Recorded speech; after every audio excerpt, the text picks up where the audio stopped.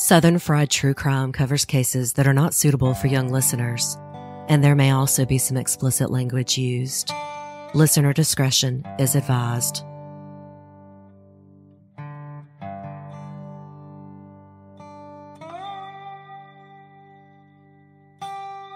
On Pride Day, June 24th, 1973, a New Orleans gay bar called the UpStairs Lounge became engulfed in flames within a matter of 2 or 3 minutes. It was the work of an arsonist. 29 people died in the fire, and 3 later succumbed to their injuries in the hospital. It is the deadliest fire in the history of New Orleans. But in the immediate aftermath, survivors found no support from city officials, the Louisiana governor, or even churches. There were no condolences offered, and in fact, many churches refused to bury the dead. But the gay community rallied around the survivors in what is often considered the beginning of the gay rights movement in New Orleans. Though there was an official investigation by police and the fire marshal, no one was ever arrested, and the case was closed by 1980. And despite the enormous tragedy, the fire was all but forgotten to history for decades. But in recent years, historians have fought to bring light and understanding to this event that has caused so much pain for the LGBTQ community in New Orleans.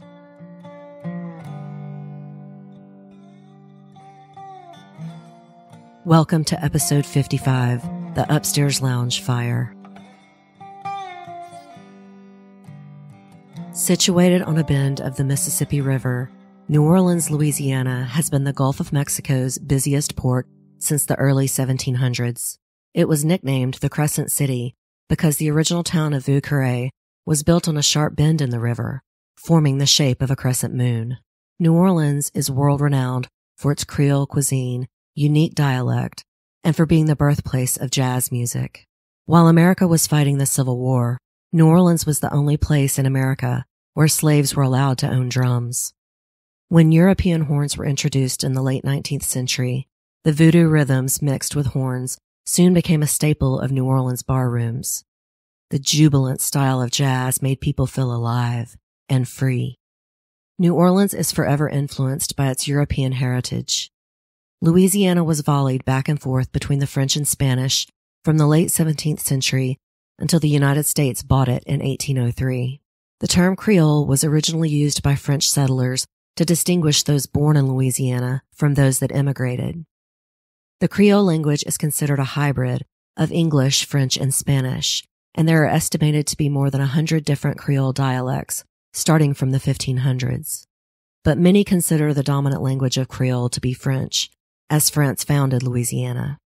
New Orleans has embraced the vibrant history of Creole culture in every sense. There is nothing like a New Orleans accent, though many try to compare it to other regional dialects. And there is truly nothing like Creole cuisine. Influenced by European settlers, but rooted in the seafood unique to the area, New Orleans Creole cuisine draws in foodie travelers from all over the world. I can almost taste the jambalaya and crawfish etouffee as I say this. New Orleans' other nickname is the Big Easy for its round-the-clock nightlife with the sounds of jazz spilling out into the streets from bars and revelers free to roam the French Quarter. Today, Bourbon Street is the biggest tourist attraction in New Orleans, where beads are dropped down from balconies to the crowds partying below. Natives and tourists alike show out for celebrations and festivals, most notably Mardi Gras, but also Southern Decadence, a gay pride festival. The last 100 years of New Orleans history have been marred by social strife with racial tensions, poverty, and natural disasters. Hurricane Katrina, a deadly Category 5 hurricane that made landfall in August 2005, caused catastrophic damage, killing almost 2,000 people and displacing more than 1 million people in the Gulf Coast region. New Orleans in the early 1970s was a product of everything else that was going on in our country. It was the beginning of the Watergate scandal and the end of the Vietnam War. Many social advancements were made with the women's liberation and Black Power movements. The landmark decision of Roe v. Wade gave women federally protected agency over their bodies for the first time. And the early 70s were heavily influenced by the culture of the late 60s.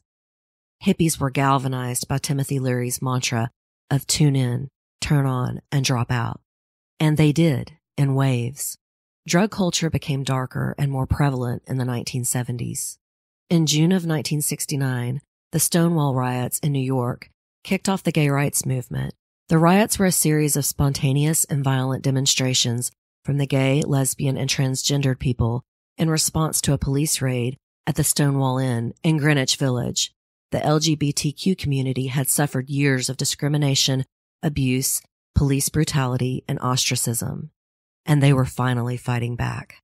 Today, Gay Pride Month is June, and Pride Day is June 24th, but marches and celebrations go on for weeks all over the country, starting in 1970 and continuing today.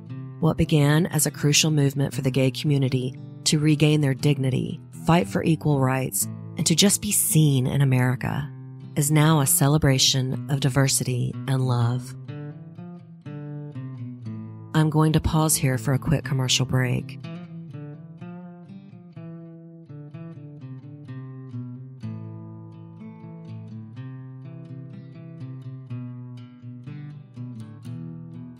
I want to begin the story of the UpStairs Lounge fire by pointing out that this episode would not be possible without the work of two authors, Clayton Delery-Edwards and Johnny Townsend. Johnny Townsend's book, Let the Faggots Burn, was written first. It is really from the survivor's perspective, with poignant looks at those that did not make it out of the fire and those that did. Townsend had the trust of the gay community and sought to humanize victims and survivors, as well as explain gay culture of the time. Clayton Delery-Edwards' book, The UpStairs Lounge Arson, is a more historical accounting of the fire, the investigation and the aftermath of how the tragedy affected the gay rights movement. And he gives the UpStairs Lounge fire its rightful place in history, as well as an intimate perspective on the gay culture in New Orleans. There are a few other books and documentaries, but I found the works of Townsend and Delery-Edwards to be invaluable in researching the tragedy.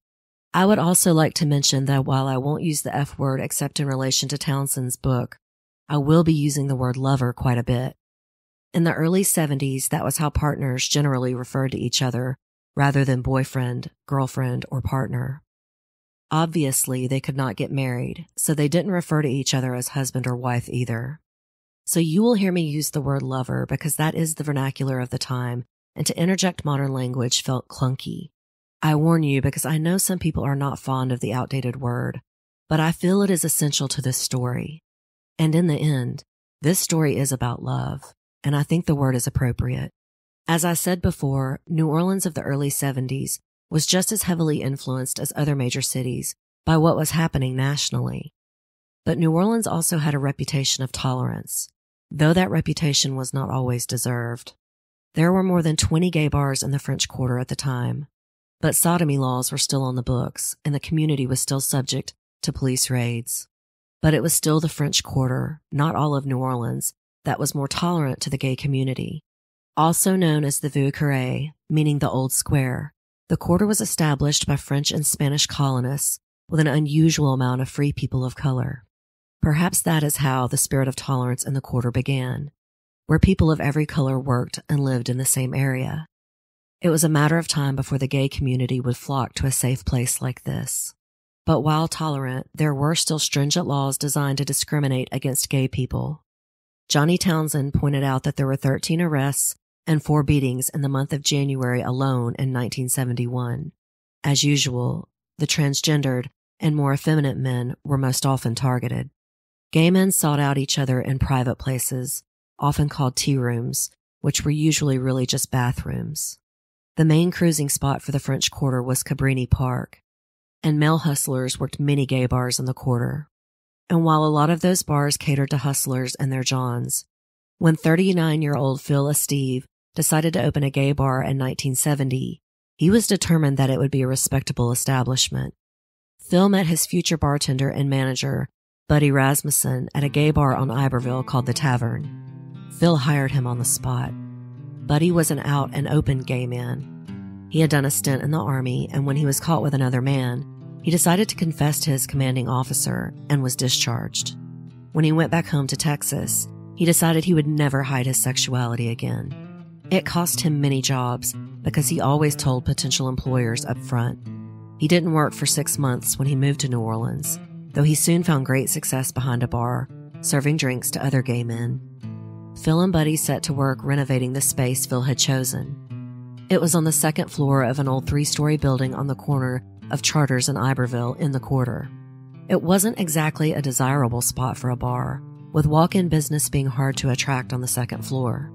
Phil and Buddy put up a canopy at the entrance to the stairwell which read, "UpStairs," on 2 sides, beckoning patrons to follow the stairs. Immediately, the men found the entrance to the stairwell to be unacceptable.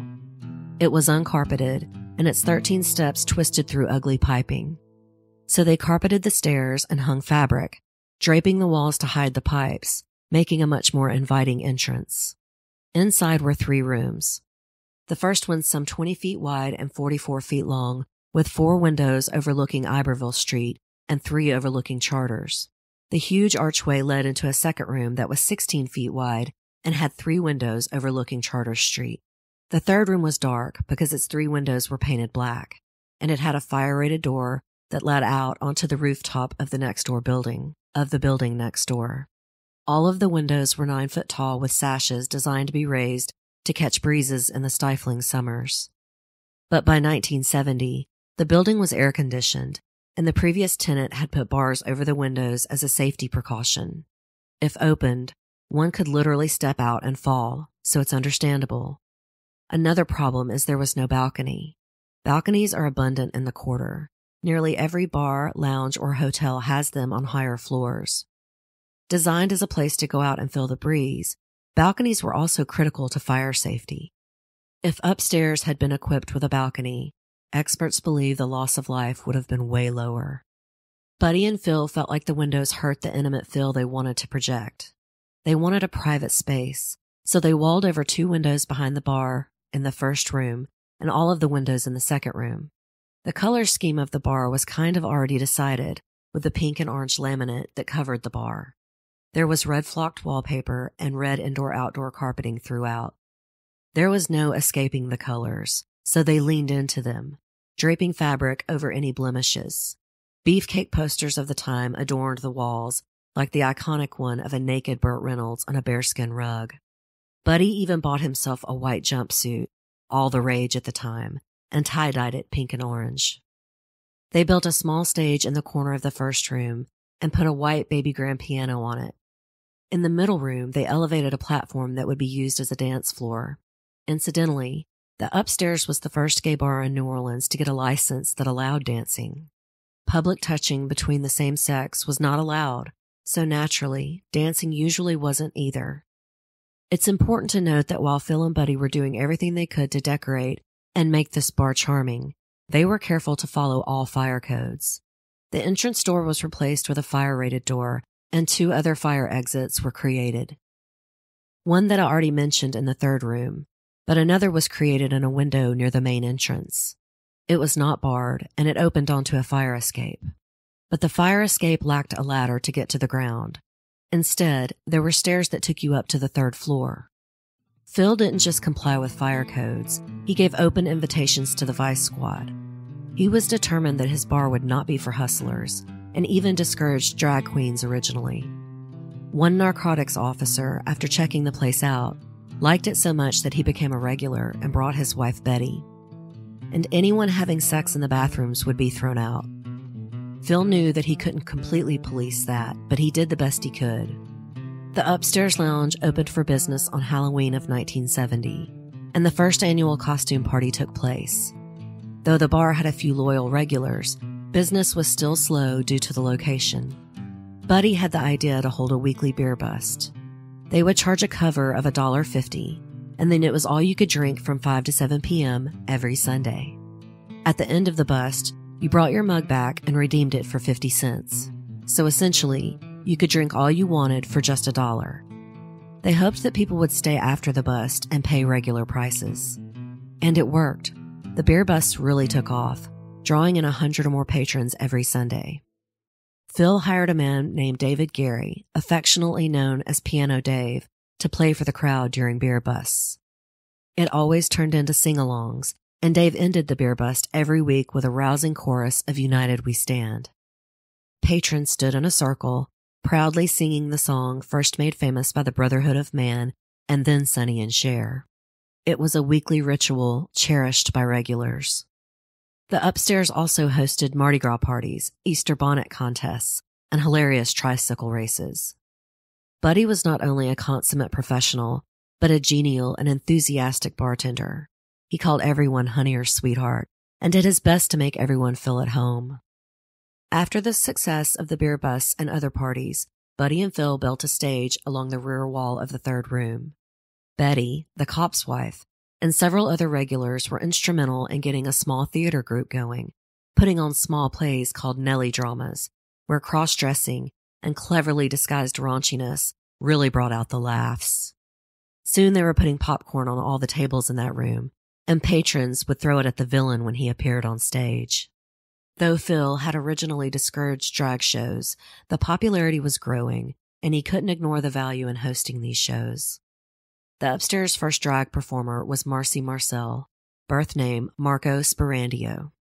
She would come on stage at 8 p.m., an hour after the beer bust or theater performances. One regular at the bar was Reverend Bill Arson from the Metropolitan Community Church.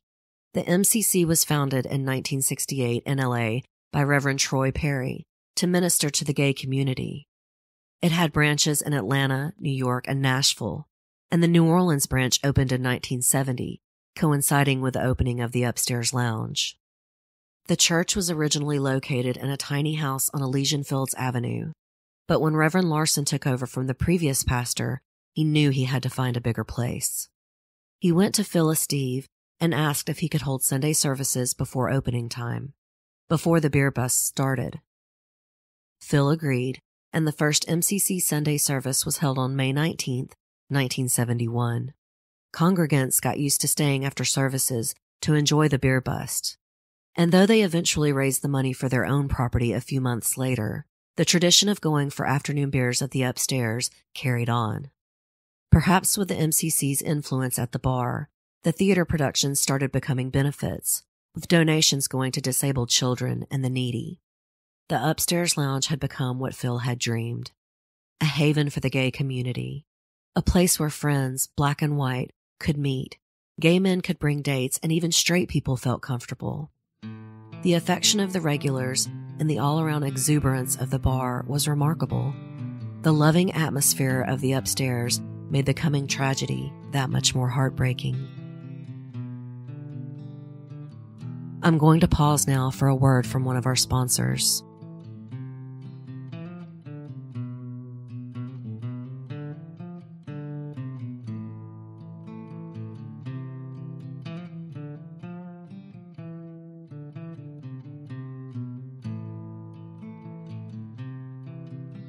On the morning of June 24th, 1973, Pride Day, Marcy Marcel woke with a feeling of dread.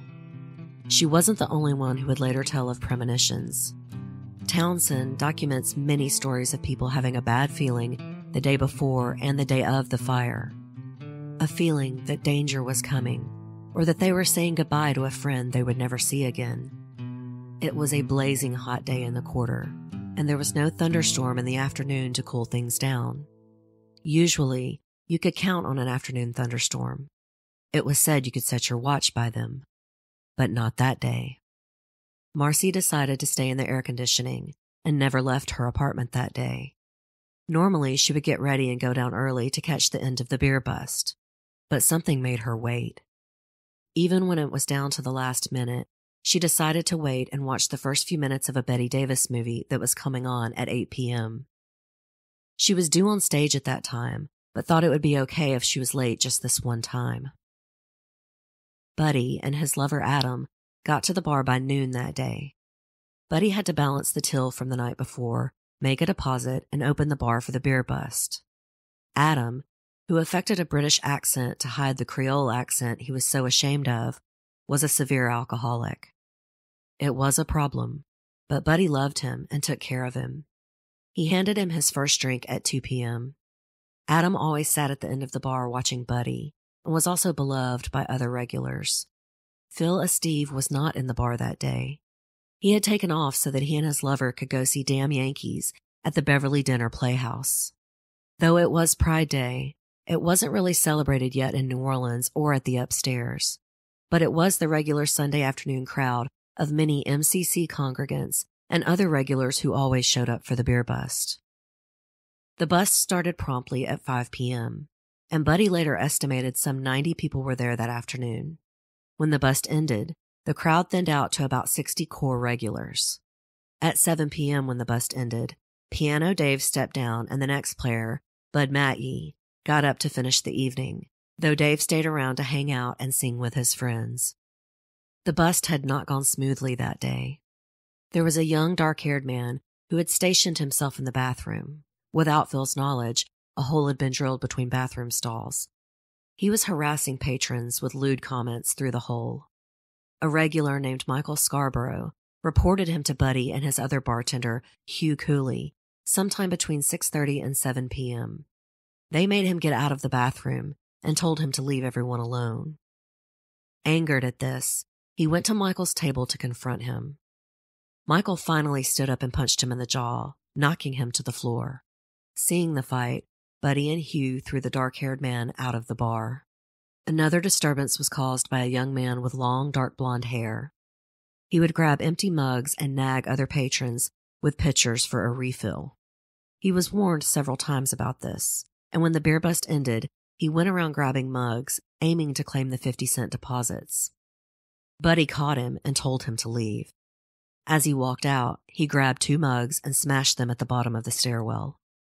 Hugh went down to clean up the broken glass, and Buddy was cleaning his station about to leave and let Hugh take over for the night.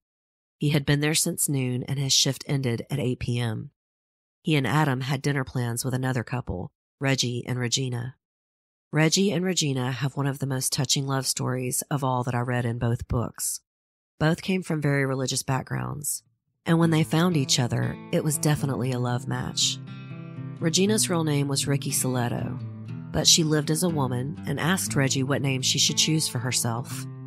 He told her his name, Reginald, meant king, and that she should be Regina, as she was his queen.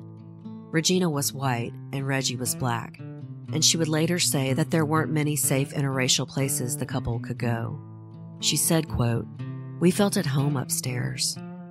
The couple was sitting up close to the piano with their friend, a white straight woman named Jean Gosnell, Piano Dave, another straight woman named Inez Brown, who was there with her 2 gay sons, and a couple of other regulars.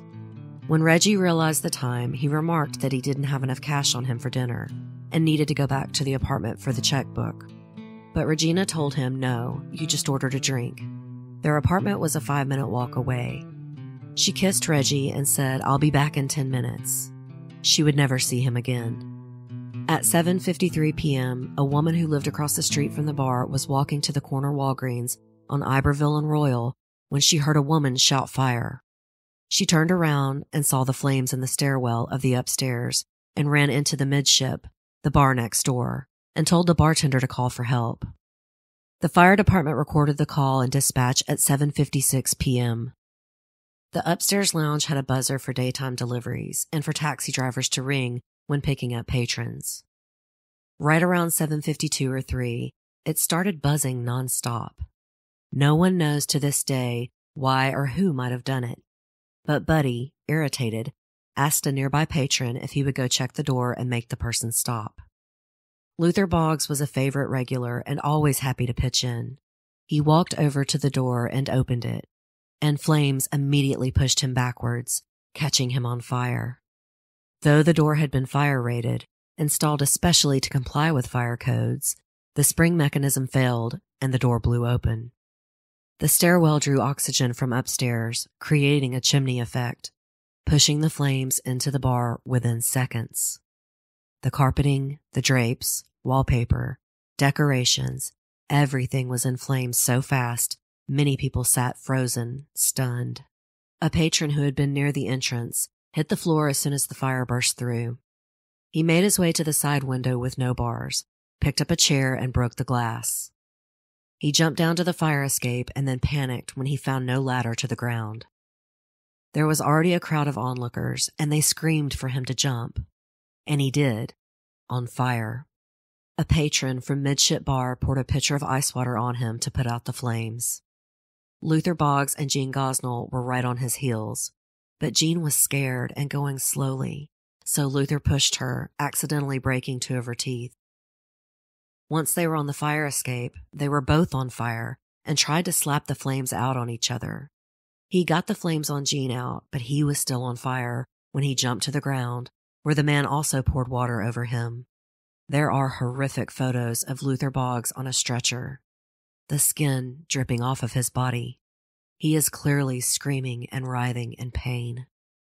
Jean was too scared to jump, so she climbed the stairs to the 3rd floor to wait for rescue. She would survive and be in the hospital, undergoing countless surgeries, amputations, and skin grafts. Luther, her best friend, would die in the hospital. Inside the bar was pandemonium. One couple, watching the struggle for exits, decided to run directly into the flaming stairwell together. Astonishingly, both men survived, though with severe burns. By then, most patrons couldn't get to the fire escape exit that Luther and the others had gone through because it was too close to the stairwell. Buddy, of course, knew about the 3rd entrance and acted quickly. He started tapping customers on the shoulder and shouting, "Come with me, come with me." But many people were too scared and confused, including his lover Adam, who remained frozen on the bar stool. Buddy wound up leading a group of about 20 people to safety that night. A man named Dwayne Mitchell, known as Mitch, had been in that group. But when he got out and looked around, he realized his lover Horace was still inside. He ran back into the inferno to rescue him. Their bodies were later found charred together. Once Buddy had gotten the people out and onto the roof next door, they began climbing into one of the apartment windows and made their way down to the street. They looked up at the fire and, horrified, watched their friends suffer in the flames. 4 people had made it down the fire escape. About 20 got out with Buddy. That left around 35 to 40 people to try to find their way out. They were yanking drapes down, pulling shutters off of windows, but the safety bars were in the way. Some people managed to slide through the bars. One of these was Rusty Quinton, who worked as a barback. There is an iconic photograph of him sitting on the ground, crying and looking up at the fire. The caption on the photograph reads what Buddy was crying. "My friends are up there." He was with the crowd taking care of the wounded and encouraging people to jump. A young man named Francis Dufresne made it through the bars and later told Clayton Delery-Edwards, quote, "Back then, if you were thin, you were in, and I was thin, thank God." He woke up in a hospital 2 weeks later with 3rd-degree burns over much of his body, including his face. Michael Scarborough, the guy who had punched the young man harassing people, also made it through the bars, though his face, arms, and hands were severely burned. Reverend Bill Larson of the MCC had also been at the bar that day. He pushed out an air conditioner trying to make it out of a window, but was caught up in the bars. He was heard screaming, "Oh God, no," as his friends below watched him burn to death in agony. You can see his body in pictures, hanging halfway out of the window. It is a gruesome and pitiful sight. 3 other people burned alive in the window next to him, though only one man's shoe is visible in photos. Survivors on the ground watched as the trapped people desperately pressed themselves against the windows. Buddy could see Adam clearly, still on his bar stool, screaming and waving his arms. He was finally knocked down by the stream from a fire hose. Regina had taken only the 10 minutes she said she would. By the time she walked back, the upstairs was engulfed. She cried and tried to run up, but a firefighter stopped her. "But my lover is waiting for me," she screamed. Finally, someone told her that none of the people who had been around the piano had made it out. Regina says she doesn't remember anything after that, and even the next 2 weeks were a traumatizing blank in her memory. The fire was fully extinguished at 8:12 p.m. It was just 16 minutes after the call for help was recorded, and 29 people were dead. Police had arrived to control the crowds and begin their investigation. Buddy stayed to administer help where he could and comfort his friends. He spotted the dark-haired young man he had thrown out and grabbed his arm, taking him to a police officer. But the officer wouldn't listen and made him let him go. Print and TV journalists were already on the scene, and it was the Times Picayune photographer, Ronnie LaBeouf, who took the most horrific images of the night. His colleague, journalist Clancy DuBose, was dispatched by the Picayune to Charity Hospital, where the injured were being transported. He described the hellish screams of pain and the smell of charred flesh the next day in his front-page article.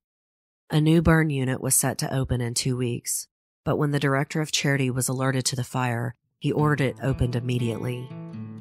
15 people were taken to charity, some released with only minor injuries, but many stayed weeks and months to recover from much more serious injuries. I'm going to pause now to hear a final word from our sponsors.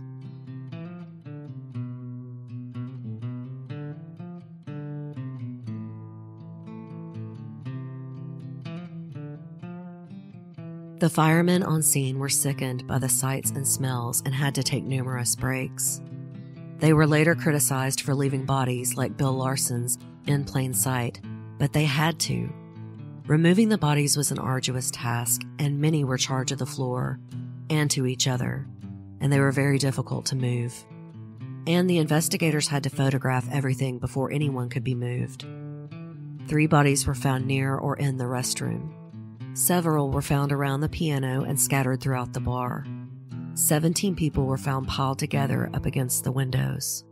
These were the people seen dying in agony through the windows by the crowd below. During the removal of the bodies, investigators found a 7-ounce can of lighter fluid at the bottom of the stairs. A survivor called Reverend Troy Perry in Los Angeles to tell him what had happened. Arson was immediately suspected because churches in LA and Nashville had been burned to the ground. People left flowers at the site only for them to be stolen. An older black man called Smokey appointed himself guardian. He was an ex-con and straight, but the people of the UpStairs had always treated him graciously, and he told reporters that he couldn't afford his own flowers, but he could protect the ones others left. Troy Perry and his team planned a press conference for the following day, June 25th. They criticized police and city officials for their statements, or lack thereof, and announced a memorial for that night at 8 p.m. Perry and his team were trying to find a church for the memorial and kept getting turned down.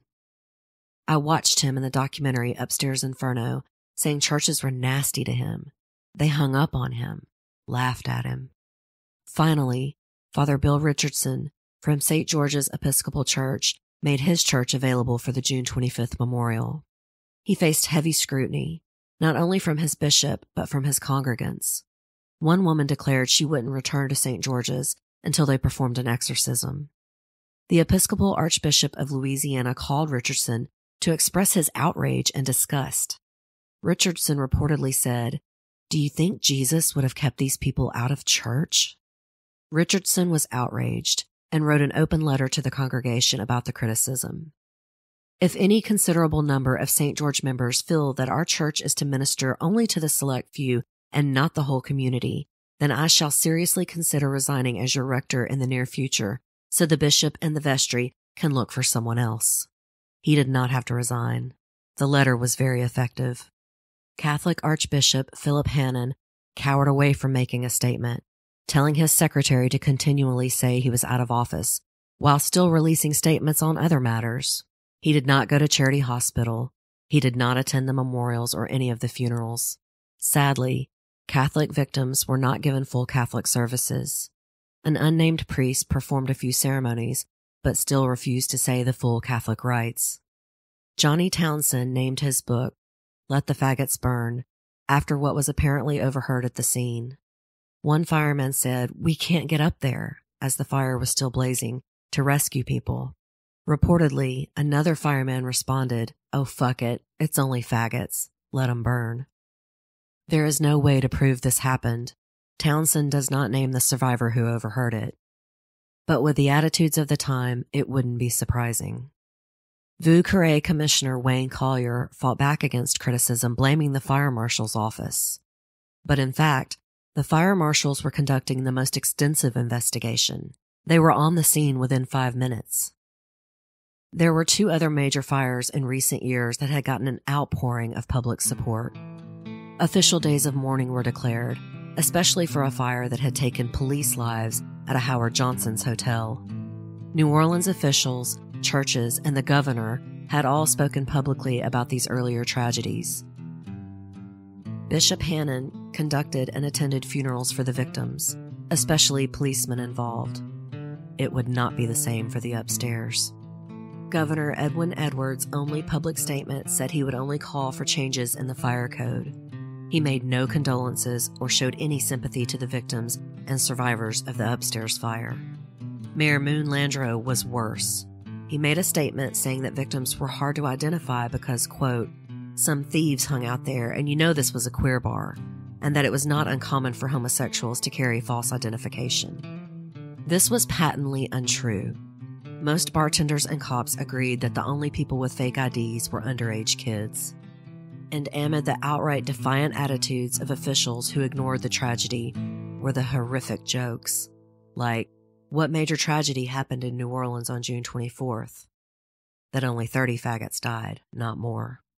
And, did you hear the one about the flaming queens? One of the very worst were what some people said about the churches who were refusing to give Christian burials. That cruel joke was, quote, they're fruits, bury them in fruit jars. But there were many New Orleanians who did step up. Townsend mentions Jim Roberts, the mortician who had embalmed and prepared Jane Mansfield's body in June of 1967. He worked at Bultman Funeral Home, which donated time and services for many unclaimed bodies and donated coffins and burial plots. The first memorial had been very small, with around 35 people attending. The Reverend Troy Perry declared a day of mourning to be July 1st and started planning a much bigger memorial. Again, they could not find a church willing to hold the service. Finally, the MCC found a Methodist church willing to hold the memorial. It was led by a black pastor and a black section of town. Pastor Edward Kennedy had reached out to the MCC and offered his church. The MCC had 3,000 flyers printed to hand out for the memorial. People on the street often wouldn't accept the flyer, afraid that even showing interest would out them. But the MCC and gay community were touched when several small businesses in the quarter, not just gay-owned, put the flyers in their windows. The Methodist Bishop of Louisiana, Finis Crutchfield, attended the memorial, not just to show support of black minister Edward Kennedy, who allowed the memorial, but because he cared. In later years, he would come out as gay. It's easy to judge that now as his motivation, but he took an enormous risk at the time when he wasn't out. The States Item and the Times-Picayune estimated between 200 and 300 people attended the memorial, but no one was sure. Reverend Troy Perry led the service, though several other pastors spoke or led hymnals. Towards the end, Perry said, quote, we are grateful for men like Reverend Kennedy and Bishop Crutchfield who have the guts to support us today. And then he passed around printed lyrics of United We Stand, the unofficial anthem of the UpStairs Lounge, and led the group in singing. Towards the end, someone passed Perry a note letting him know that despite his earlier assurances that the media would not be there, camera crews were stationed outside the entrance. He stood and warned the mourners, many who were not openly out as gay and had so much to lose if they were seen. Suddenly, according to legend, an unknown woman stood up on the balcony and cried, no, I'm not ashamed of who I am or who my friends are. I came in the front door and I'm going out that way. Perry had been directing the mourners to a discreet side door that would let them out in the alley. Again, according to legend, every person in that church walked right out the front door. Though witnesses in Johnny Townsend's book say some did duck out the side door. I think this really happened. Too many witnesses were there who could contradict Perry. But I also think some people, rightfully scared, left by the side door. Who could blame them? They were so traumatized, so beat down, and now they were in fear of being outed to their family and employers on television. After the memorials, the investigation started in earnest by the NOPD, the fire marshal, and the coroner. Each had different roles. The NOPD were ostensibly investigating a crime, though their investigation was lacking and ultimately abandoned. The fire marshal was more interested in solving the crime, along with learning how and why it could have been prevented, along with learning why it started and how it could have been prevented. The coroner simply wanted to identify the bodies. The fire marshal concluded that none of the fire exits were deficient. In fact, they found that the fire door Buddy led more than 20 people through had definitely saved lives and served its purpose. Unfortunately, the fire superintendent had been quoted as saying he didn't think victims had burned to death, that they had died from carbon monoxide from the smoke. But witnesses had literally watched Bill Arson and the others burn to death in agony. His statement was a slap in the face to the survivors who watched this horror unfold. Their friends and lovers burning to death before their very eyes. Most bodies were so badly burned by the fire that identification took weeks. 3 were never identified. Though the MCC tried to claim these bodies to bury, city ordinances stated that they could only be released to family and refused to release them to the church. These unknown men were buried in a pauper's plot in unmarked graves. Most victims had to be identified by jewelry. In one case, a tattoo that incredibly remained under the outer layer of skin. Regina's lover was identified by jewelry. As they could not get married, she had given Reggie her high school ring, and he never took it off. She said he was buried with it. One of the victims had actually been a dentist. Perry Waters was not actually out of the closet in his field, but he was in the community and often treated gays without insurance or money. His secretary gave his dental records when he didn't show up for work the next day, and then she released numerous records to assist in identifying the many dead. Though many funerals were conducted by the MCC, many more were hopeless, as the victims' families would not release them and yet would not claim them. Reverend Bill Larson's own mother was so ashamed she refused to collect his body, though she did finally release it to the MCC, and they had his remains cremated. He was kept in an urn in their place of worship until a congregant donated a mortuary tomb, though his name does not appear on the outside. Witness descriptions from Buddy and others in the bar pointed to the dark-haired man in the bathroom, or the blonde man trying to steal mugs. Both were thrown out right before the fire. People were grasping to find a motive, but most people thought it was the dark-haired man. Buddy gave an extensive statement about all of his day and gave descriptions of both men. Though that policeman had made him let the dark-haired man go, he had been found and brought in for questioning at about 4 a.m. that morning. The clerk at the corner Walgreens was questioned, and she remembered selling a can of lighter fluid to a young man with dark hair who she perceived as gay due to his mannerisms. She said he seemed upset, had obviously been drinking, and his hands shook. He actually asked for the smallest 4-ounce can, but they were out, so she had to sell him the 7-ounce can. Police and fire investigators had both spoken to a young man named Alan Guidry, who had been at the scene of the fire and said he knew the dark-haired man who was thrown out of the bar that night. His name was Roger Nunez. When police went to question him, he seemed as if he was drunk, but then said he had just had an epileptic seizure, so the cops took him to Charity Hospital to get checked out. The doctors found he had a broken jaw, and the police knew they were looking for a man with an injury like that, since Michael Scarborough had said that he had punched him in the jaw. Doctors operated to repair the jaw, wiring his teeth to hold it in place. The police left Nunez at the hospital without a guard and simply told them to contact the detectives before they released him. On July 7th, the investigators went to talk to Nunez in the hospital and found he had been discharged despite the note in his file. They spent the next 2 days trying to find him. Gene Davis, owner of the Hideaway Bar, Nunez's boss, had claimed that he sat on the fender of his car that night just watching the street, and yet he didn't see anyone. If he was where he said he was, he would have seen the perpetrator, and he would have seen people running from the fire. Davis then said once the fire started, he saw Nunez come from the corner of Royal and Canal Streets, and when he got to the Hideaway Bar, he said, "Thank God I made it out of the fire," as if he was trying to say he was in the upstairs when it started. But no witnesses had seen him come back in after he was thrown out. On July 15th, the New Orleans Fire Department chief finally spoke publicly, saying it was arson. When Michael Scarborough was interviewed at the hospital on July 17th, he provided another detail about Nunez. After he had punched him, Nunez reportedly said, "I'm going to burn you all out." The detectives asked Scarborough to look at a photo lineup, and he picked Nunez out of 8 mugshots. Scarborough's testimony and identification of Roger Nunez should have been the major break in the case. But detectives did not investigate further or keep trying to find Nunez. They filed a report on August 30th, essentially closing the case.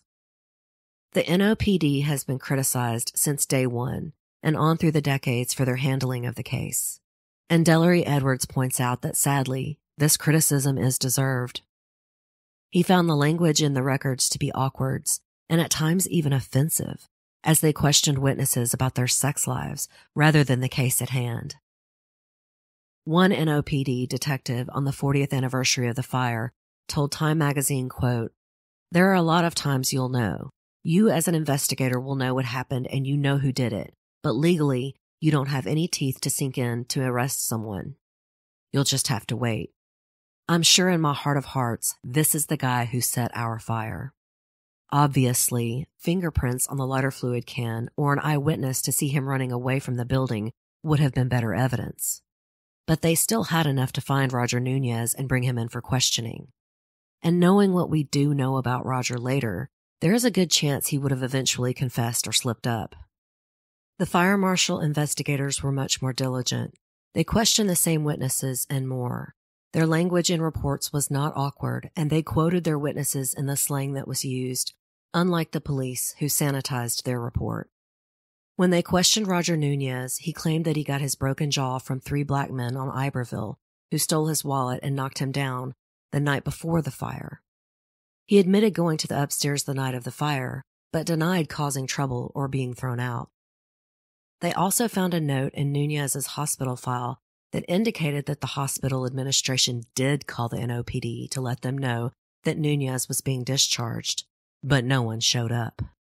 And it was the fire investigators who spoke to Scarborough first and told the police to go take his statement at the hospital. They were ahead of the police in every step and showed much more interest in pursuing leads. Roger Nunez was 26 years old at the time of the fire. His parents were divorced, and he was from a small rural town in Vermilion Parish in southwestern Louisiana. It was a very poor area, with people making their living fishing for shrimp or oysters or working on oil rigs. It was also a very Catholic region.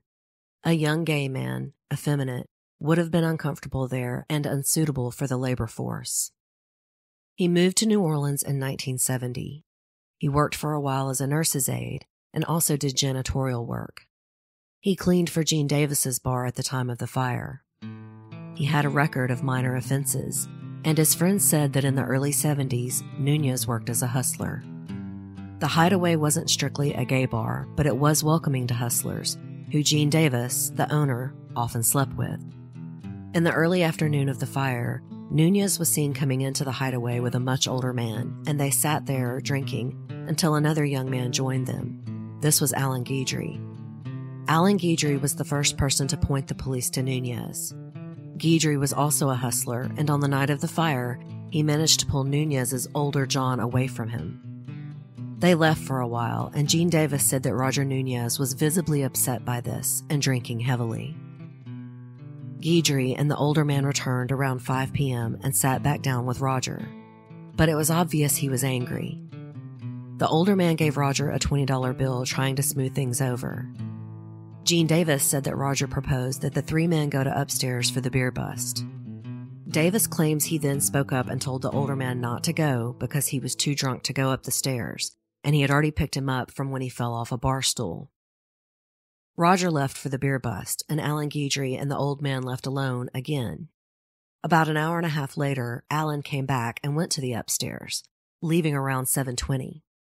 He denied seeing Roger get punched, but later admitted that he did see him being kicked out by Buddy and Hugh. Bar owner Gene Davis was a cagey witness. He had a record for child pornography and also having sex with a teenager, which obviously we would now call rape, though it wasn't charged that way then. But the point is, he wasn't an upstanding citizen, and he had experience lying to the police. He probably knew much more than he was letting on about Roger Nunez and the fire. Davis was given a stress evaluation that was used as an alternate to a polygraph. The technician said he was lying on a couple of important questions about Roger and the fire. Of course, that test is not admissible in court either, but it is worth noting. Buddy identified Roger Nunez as the man in the fight, the one he had thrown out and the one he tried to take to a policeman after the fire. Roger Nunez took the same test as Jean, and stress indicated that he was lying when he said no to the question, "Did you start the fire at the upstairs lounge?" He was actually advised by his attorney to stop the test about halfway through. It's safe to say that it looked bad. Again, this was not admissible in court, but it is a useful interrogation tool. But without any physical evidence or a witness, they did not have enough evidence to arrest Nunez. But the arson investigators stayed with the Nunez theory and kept interviewing his friends and associates. Roger Nunez met a woman named Elaine in early 1974 and married her that May. She was 49 and he was 27. It was seen as a marriage of convenience as his seizures were getting worse. He had surgery that same year to remove a brain tumor.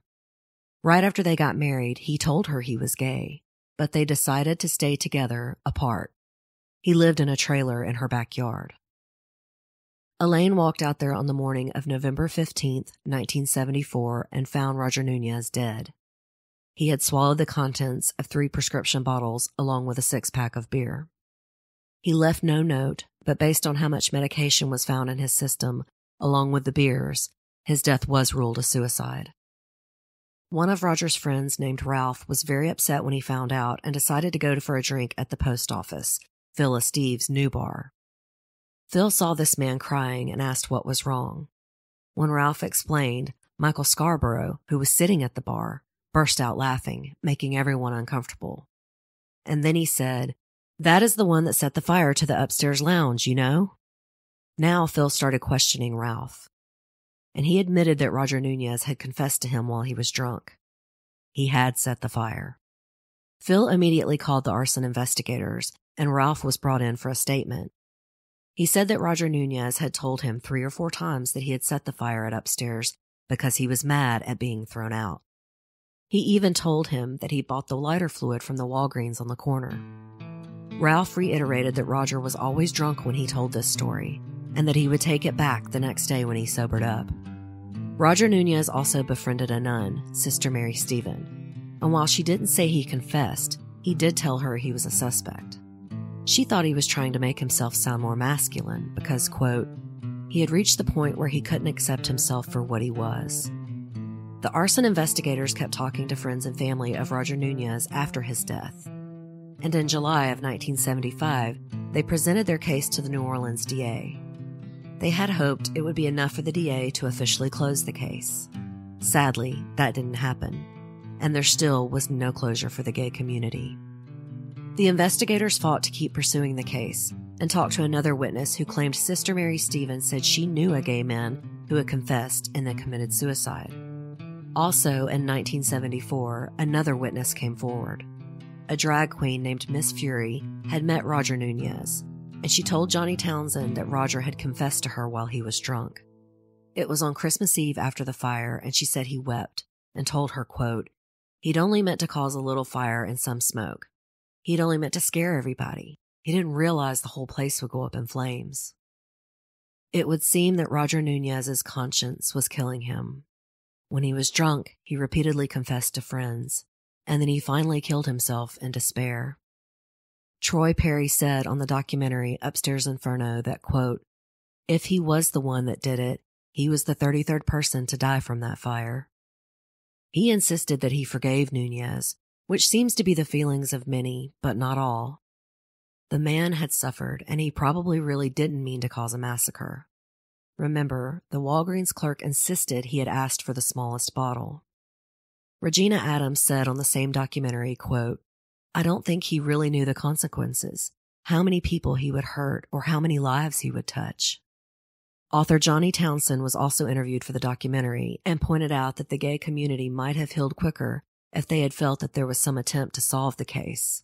Now, the public knows about the dogged arson investigators, but it wasn't widely known back then. People were hurt and angry, rightfully so, for a very long time. The case was finally closed in 1980. The report basically said the only suspect had committed suicide and, quote, the investigators were completely satisfied that he was the person who set the fire. And the civil lawsuits filed were tricky. Who was liable? The building owner, Phyllis Steve, the city, the fire marshal? The combined lawsuits from survivors and victims' families reached $28 million. 2.5 years after the fire, a civil district judge ruled plaintiffs had no legal cause of action against the city. Phyllis Steve eventually went bankrupt fighting lawsuits, and in the end, after almost 4 years of legal wrangling, most of the suits were dropped. The only one responsible legally was the man who started the fire. No negligence on any other person or agency could be proven. Phyllis Steve died in 2007. Buddy Rasmussen refuses to be interviewed or speak publicly about the fire to this day. He moved to Arkansas with his lover and told Time magazine on the 40th anniversary, quote, "When history is written, they should leave that chapter out." Clayton Delery-Edwards takes on the legacy of the UpStairs lounge fire in his book because, as he said, it's a matter of fierce debate whether or not UpStairs kicked off gay rights activism in New Orleans. Historians point to the visit and resulting protest of Anita Bryant in 1977.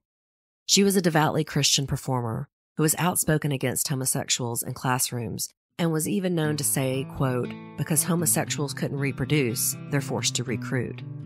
She had a few hit records in the 50s and 60s, but by the late 70s, she was washed up and turned to political activism. She and her husband lobbied against an ordinance that was passed in her hometown area of Dade County, Florida, that prohibited employment discrimination based on sexual orientation. She was successful in June of 1977 and was emboldened to pursue her anti-gay agenda.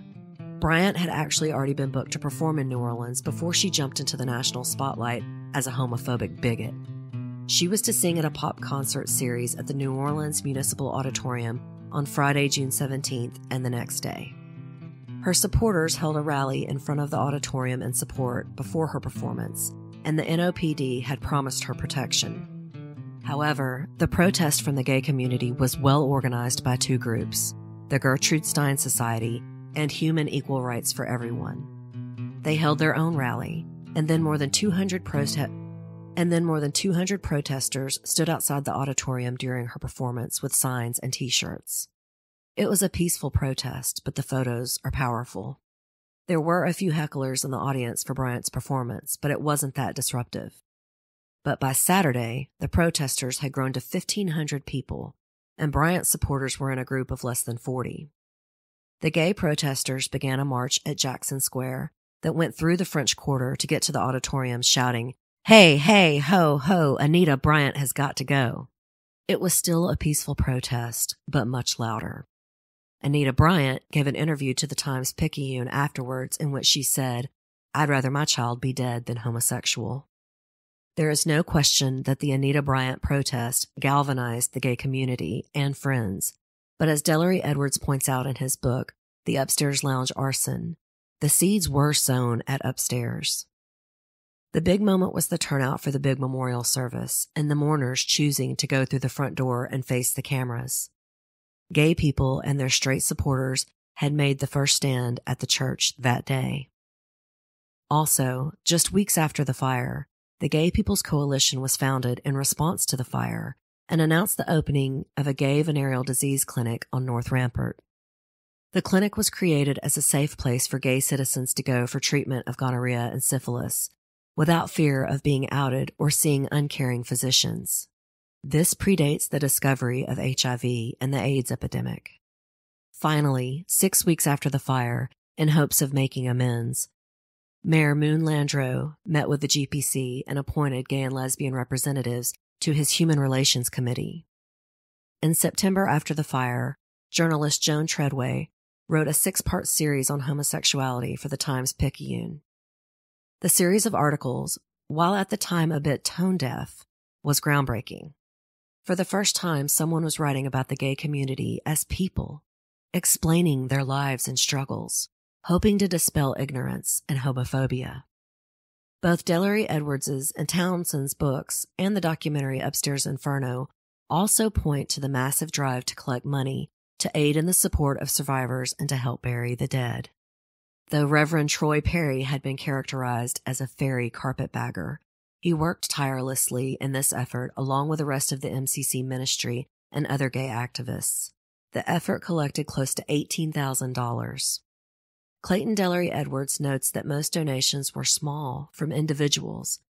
$5 here, $10 there. For the first time, the gay community came together to help each other out in a time of great need. It was a precursor to the organized activism that would come with the AIDS crisis, when the gay community was again galvanized into coming together. Over 26,000 people had died of AIDS before President Ronald Reagan would even publicly acknowledge the crisis. Both events, the UpStairs fire and the Anita Bryant protest, were watershed moments for gay activism. But I think it's fair to say the fire pushed the door open, but the Bryant protests knocked it down. But it's understandable why many people feel strongly about this. In 1991, the Louisiana State Museum ran an exhibit titled The Devouring Element, commemorating New Orleans' historic fires. The museum excluded the UpStairs Lounge, which is, in fact, the deadliest fire in New Orleans history. And after much outrage, they put out a ham-handed statement about not being able to find enough photos or articles to include. While the fire is indeed difficult to research, Clayton Delery-Edwards pointed out that they had no trouble finding archival footage of fires from the 18th century. Close to 20 years later, the UpStairs Lounge fire, its 32 victims, and countless survivors were still being ignored. But public sentiment did change. On the 30th anniversary in 2003, a bronze plaque was placed on the sidewalk near the Iberville Street entrance. It lists all the names of the dead. In 2012, Mayor Mitch Landrieu, son of Moon Landrieu, introduced sweeping reforms to address civil rights violations in areas of sexual assault, domestic violence, and finally, how police officers interact with gay, lesbian, and transgendered people. On the 40th anniversary in 2013, a play called UpStairs premiered in New Orleans about the fire.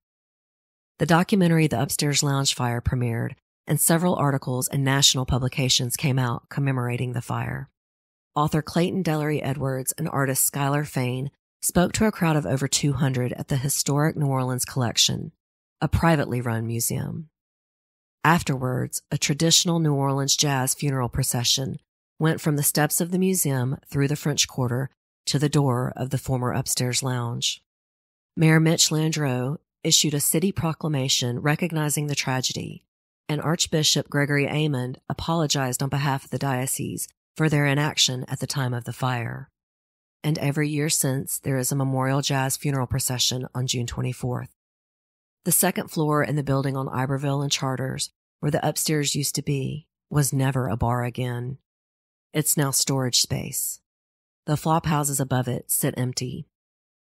It is important to note that the UpStairs Lounge massacre was not actually a hate crime, though it is often perceived that way. Roger Nunez made a terrible, irrational, and drunken decision that took many lives, including his own. You could argue his self-hate and internalized homophobia caused this tragedy, but it was not actually an attack on the gay community. That, to me, makes it all the more tragic. A gay man, suffering and struggling with his own identity, made a horrible, rash mistake. But the 32 souls lost in the fire were not in vain. The UpStairs Lounge has found its place in history, and while it may not be New Orleans' Stonewall, it is no less important to the LGBTQ community. The UpStairs was where everyone always felt at home, the place where anyone could go and be themselves. Today, pride is celebrated loudly in New Orleans, not just at Southern Decadence, but everywhere. You can't throw a rock without hitting a gay bar in the French Quarter, and personally, those are my favorite. Love is love. Southern Fried True Crime is written and produced by me, Erica Kelley. The original graphic art is by Coley Horner, and Southern Fried's original music is by Rob Harrison of Gamma Radio. Sources for this episode were hard to come by, as the UpStairs fire was very underreported and misreported in the media, and no one was ever convicted. I relied heavily on Clayton Delery-Edwards' book, The UpStairs Lounge Arson, and Johnny Townsend's book, Let the Faggots Burn. Townsend's book is more a portrait of the victims and survivors, while Delery-Edwards' book is a more comprehensive account of the fire, the investigation, and the aftermath. I also recommend watching the incredible documentary UpStairs Inferno. Both authors are interviewed, as well as several survivors and leaders of the MCC Church. Immersing myself in this tragedy was heartbreaking and eye-opening. I'm so glad I picked it for my topic this week in New Orleans, as it is truly an incredible example of the best and worst of New Orleans in 1973. The gay community came together as churches and city officials abandoned them. Speaking of New Orleans, I'm here. I'm at CrimeCon. But if you're not attending the convention and you are in town, join me for a meetup with other podcasters in the bar at the Hilton Riverside on Saturday, June 8th. More details are in my show notes. If you enjoyed today's show, don't forget to subscribe and please tell a friend or rate and review on iTunes. I'm on most large platforms like Stitcher and most podcatchers. If you're interested in supporting the show, please visit my website, southernfriedtruecrime.com. There you can sign up to be a patron of the show, make a one-time donation, or purchase show merchandise. That's southernfriedtruecrime.com. Until next time, thanks so much for listening. Y'all take care.